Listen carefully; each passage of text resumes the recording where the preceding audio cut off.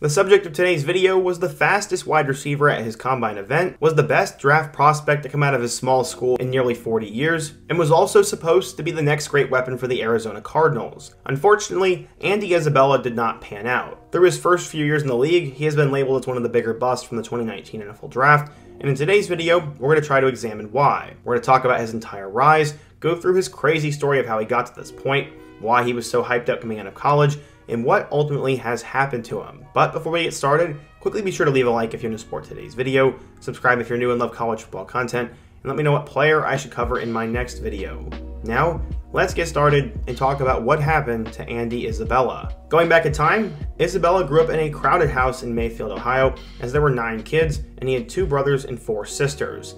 He said there was never a quiet day. He liked baseball and ping pong, but one sport in particular he took an extreme liking to. He said, quote, "Growing up, people would ask, what do you want to do when you're older? I'd say, I want to play in the NFL. When I was younger, I used to write plays in a playbook, and I think I was in 1st grade, and I would run those in the backyard.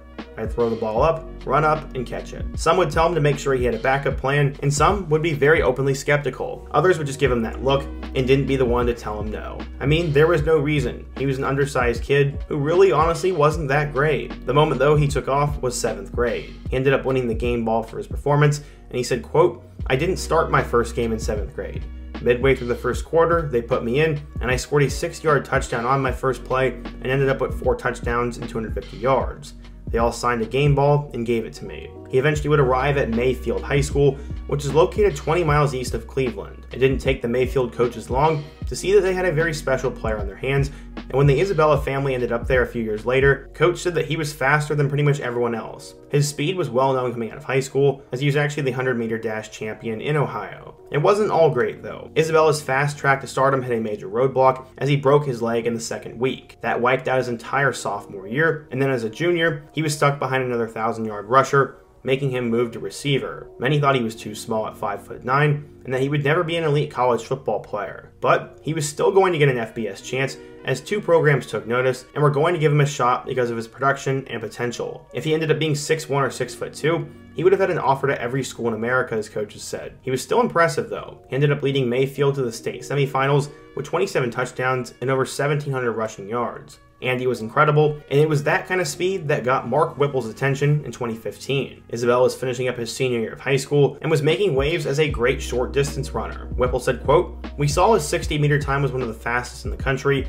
and we needed speed at UMass. At the end of the day, he just had 2 Division I offers to the Air Force Academy and UMass. Both are not the first names you think of when it comes to powerhouse football, let alone development of wide receiver talent. At first, he decided to commit to Air Force, but he didn't want to do anything after graduation, so he signed with UMass 3 days before signing day. They came in at the final hour, and after just 1 call from Coach Mark Whipple, he committed without ever visiting the school. When he finally did see it a couple weeks later, he actually thought he made the wrong choice. He said, quote, "I was like, wow, the Air Force Academy is way nicer than this. It was definitely a cool campus, but my first impression was like maybe I messed up here.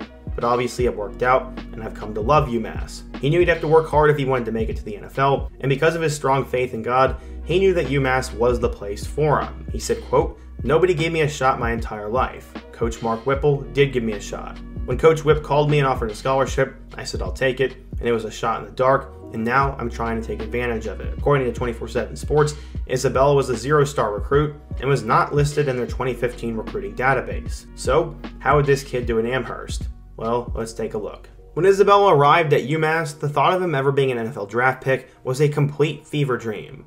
He was blocked on the depth chart by a couple of other running backs, and UMass was pretty much at the bottom of college football at the time. But he had a ton of speed, and because of this, it did not take long for the coaches to move him to wide receiver after seeing him dominate the position as a scout team player. After finishing his freshman year at the Minutemen, he just had 2 catches for 7 yards. Isabella was honestly a little bit disappointed, and he was not happy with how his first year in Division I football went, so he joined the spring track team and thought that would be his rescue. Sadly, his track aspirations would quickly derail as he pulled a hamstring in his first meet. From then on, the coaching staff talked about how he took it to the next level. He started practicing like Tajay Sharp did a few years earlier, spent extra time running routes, got into peak physical condition, and just was ready to take off and try to get to the NFL. In 2016, he'd have his breakout campaign, in which he caught 62 passes for 801 yards and 7 touchdowns. He had over 100 yards in the touchdown against Wagner, and finished the year with 7 catches for 134 yards and a touchdown against Hawaii. Isabella was starting to figure it out, and would put it all together even more in 2017.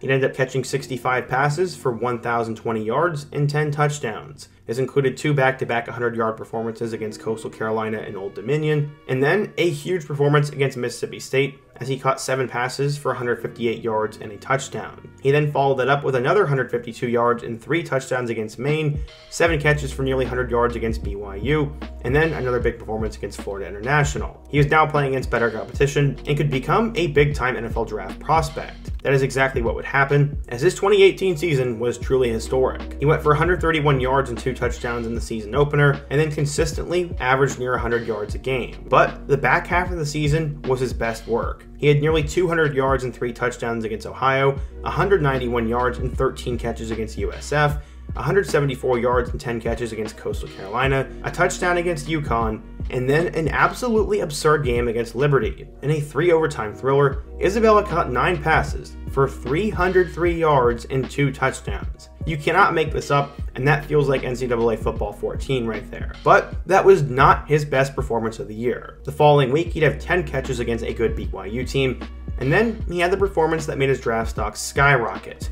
Against number 5 Georgia in Athens, he caught 15 passes for 219 yards and 2 touchdowns. This was the best team he had played in 4 years, and this was the best performance he had in 4 years. He scored 2 touchdowns against 5-star defensive backs, and despite the entire defense knowing where the ball was going, he still managed to catch the ball 15 times. Isabella was truly insane, and putting on a show against a school like Georgia made him become one of those big-time names. His coach said, quote, "He's humble, keeps his mouth shut, and when he steps on the field, he has fun and performs well." In 2018, Isabella led the country in receiving yards per game, was named an All-American, and was the highest-rated wide receiver in college football, according to Pro Football Focus. In roughly 3 years, Isabella had 231 receptions for 3,526 yards and 30 touchdowns. Because of this, he was now headed off to the 2019 NFL Draft, and he was slated to be the highest drafted UMass player in the FBS era. But the Combine was almost a disaster for him. After he ran his 40-yard time, there was a glitch in the timing.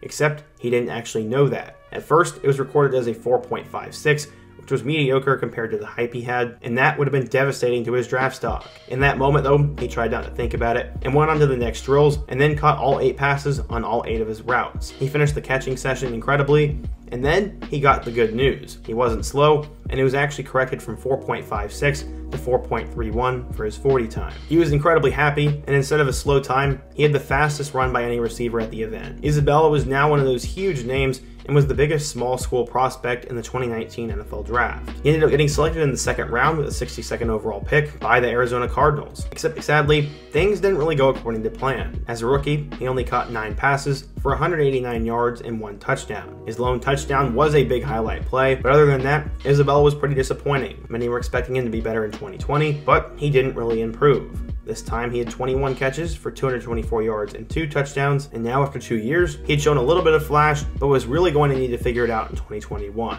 Sadly, things would only get worse. He appeared in 8 games, catching only 1 pass. By this time, the Cardinals had pretty much already moved on, and in 2022, he'd play 3 games before he was done. He was eventually signed to the Baltimore Ravens practice squad, but never got a chance to get on the field for him. In his first 4 years in the league, he caught a total of 33 passes for 3 touchdowns and 447 yards. Currently, he's desperately trying to make it for the Buffalo Bills, as he's on the cusp of making the 53-man roster right now. He's one of those guys that may get a chance just because of where he was drafted, but right now, Isabella has unfortunately looked like a bust. He arrived in the NFL with high-end speed, however, he has really struggled to get on the field or have much production. He's only started 3 of his 39 games, and he's not even guaranteed to make the Bills this fall. What's crazy is Cliff Kingsbury really wanted Isabella in his system, and when he was drafted, he was literally jumping for joy. While some will argue that he has just been misused or that he was treated terribly by the Cardinals organization, I still think it's safe to say that Isabella has not lived up to his hype coming out of college. I don't know the X's and O's of football, but based on what I've read, it seemed he was more of a deep threat, and with that not being as feasible in the NFL, and him being that much shorter,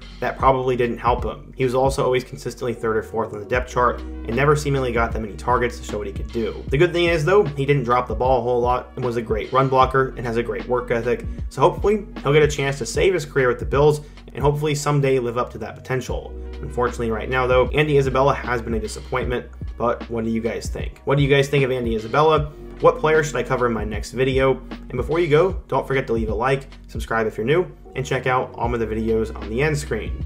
Hope to see you guys again soon, but until next time, peace.